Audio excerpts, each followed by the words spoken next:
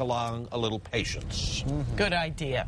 Very good idea. We've had great weather for the yesterday, some more for the weekend. Yeah, I think we're going to have wonderful weather over the weekend. We started moving the storms on out yesterday. We don't have any new storms to talk about around here. Now, we do have some cold air. It's 0 degrees in Durango right now, and it's -5 in Alamosa, and they've got a lot of snow on the ground up there. But, you know, mountainous areas of Colorado and even some of those valleys around the mountains, well, they kind of expect to see the snow this time of the year, and even in some healthy amounts.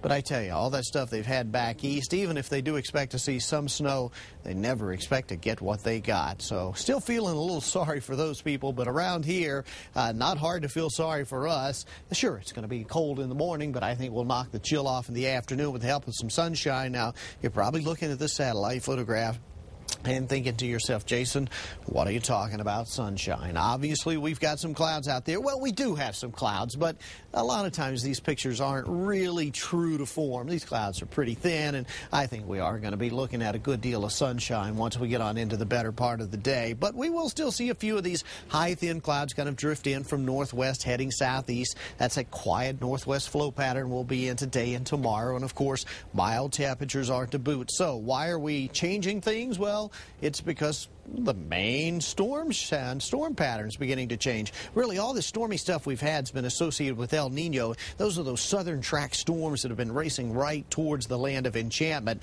Well, given the next 8 to 10 days, instead of the rainy and snowy stuff being down this way and out into California, the storm track turns north. This is good news on several ventures here because, one, it's going to help get us out of the storms for a few days. With that storm track going north, that means up around Vancouver, where they're wanting some snow for the Olympics, they just may get it in time. Who would have ever guessed they planned things out just right? Well, around here, if you're making plans, your plans cannot go wrong, no matter whether you're in the northwest or the southwestern part of the state. But those aren't the only places you can travel to enjoy some sunshine today. All you really have to do is step out in your own backyard. Doesn't matter if you're in the southeast or the northeast.